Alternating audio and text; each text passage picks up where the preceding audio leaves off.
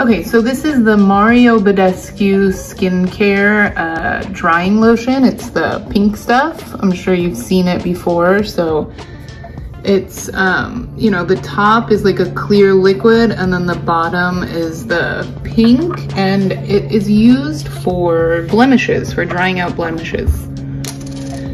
So you take a Q-tip. You don't want to mix it together. You want the liquid to stay separate.